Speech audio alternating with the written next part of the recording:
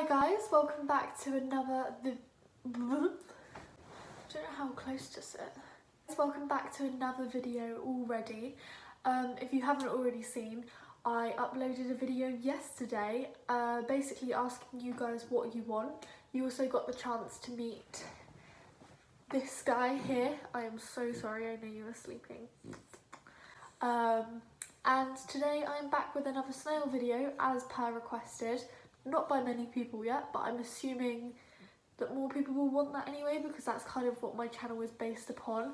I'm actually going to give you an update on each of my snails. Last time I was on here, I don't know if you guys had met my own albino snail. You may have.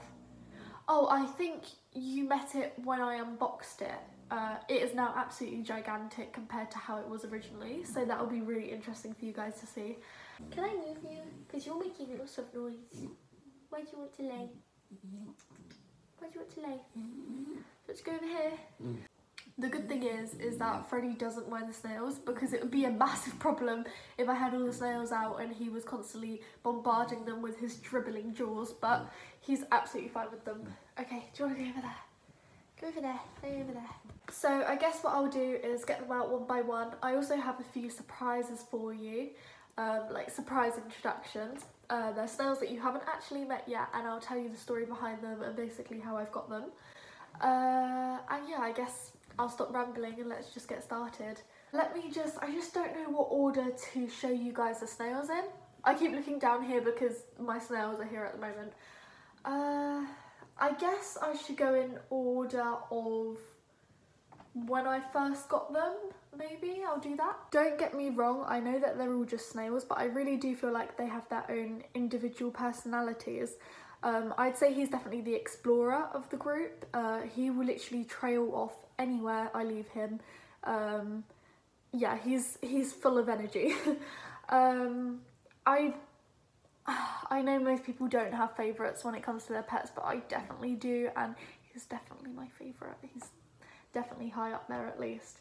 So this is Sianda. She's a little bit smaller than Olabisi. If I pick them up together, you actually see the difference in snail shell size. There is actually quite a big difference now that I'm holding them up in front of the camera. When it comes to these guys together, they definitely get along quite well in their enclosure, but at the same time I do feel a bit bad for her. He is constantly wanting to breed with her, he is constantly mounting her, and obviously with the lack of research that we have out there, I don't truly know if she wants it, which is really upsetting to say, but I guess it's just nature. It's not something I really intervene with because, you know, I'm not a snail myself. Okay, so now I'm actually going to show you their offspring. So there's a long story about him basically. His name's Galukig. He actually has one eye. So he has one long eye and then like a stump. He doesn't actually have the pupil in the other eye, but he has like half of the stump. You'll see what I mean. He's their offspring. So they laid a lot of clutches of eggs. I decided to sell them or dispose of them, or, you know, ethically, like I can explain that in another video how I do that if you want to know how to ethically get rid of eggs, or if they've hatched, what's the best way to deal with it.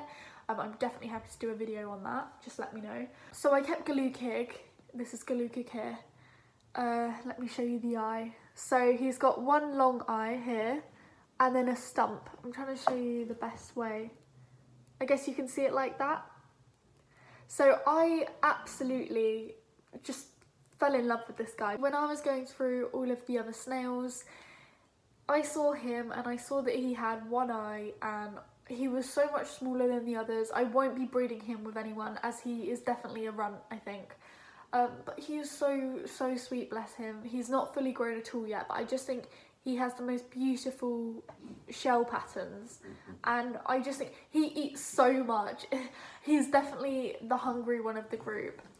He's absolutely ravenous 24/7, and I just think if there's a big piece of lettuce and I feel like I've overfed the snails and there's too much left, I'll just give it to him because I know that he would just wolf it down, and I just love him. So now I'm going to show you my albino Fulica snail. Oh, those other three snails, they're a Chitna immaculata pink panther or pink lipped snails. This is an albino Fulica. I can't really say what her main personality trait is. She's quite mysterious, I feel, as a snail, whereas the others I can really point out, oh, this one loves to explore, this one loves to eat, you know, whereas I feel like she's quite just calm, you know, she sleeps a lot but doesn't sleep enough for me to be like, that's her main trait.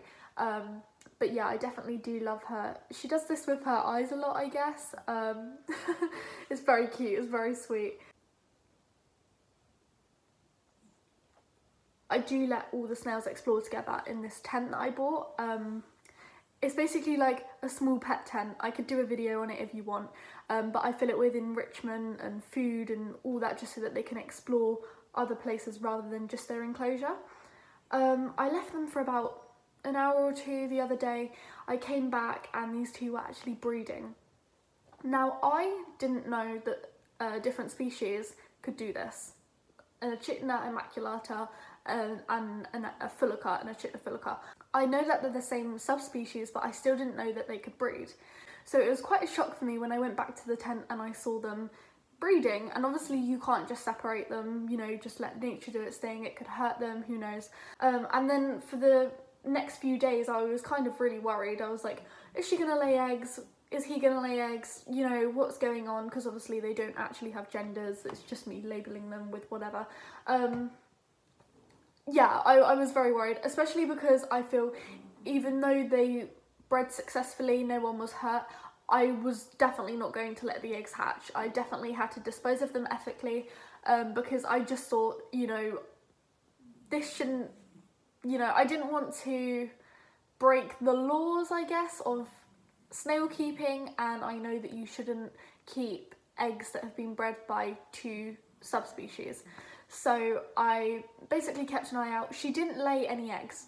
She didn't do it. So luckily, I didn't have to deal with the consequences. But yeah, I just thought that was quite interesting to tell you guys. Yeah, let's move on to the next snail. The two snails that I'm about to show you are actually the offspring of Olabisi and Cyander again. Hi, I just need to interrupt this video quickly. I am very unhappy with the amount of ums and ers that I say in this video, so I'm just going to apologise. I've tried my best to cut out quite a few of them. I don't know why I'm doing it. I think it's probably because I haven't filmed in a long time. So yeah, I just want to say I'm very, very sorry, and if you've got this far, well done. Continue on. I'm going to show you them. I'm just trying to think of the best way to show you. Maybe like that? They're very, very beautiful. These guys are actually up for sale. If you look at my snail Instagram, you can check them out there. But I do want to make sure that they go to a good home. If they don't find a good home, I will be looking after them. I'm just going to end this video quite quickly rather than making it a long outro, because I feel like I have been ranting a lot. This video has been a bit chaotic. I'm sorry for that. I know I've been cutting here, there and everywhere, but I guess it's because I didn't plan what I was going to say. It was quite spontaneous. I haven't filmed properly in a while like this, so I do apologise for that. As long as I'm making you guys happy and your snail life happy, just let me know what you want to see and I will try and help with it. So take care guys, Happy New Year.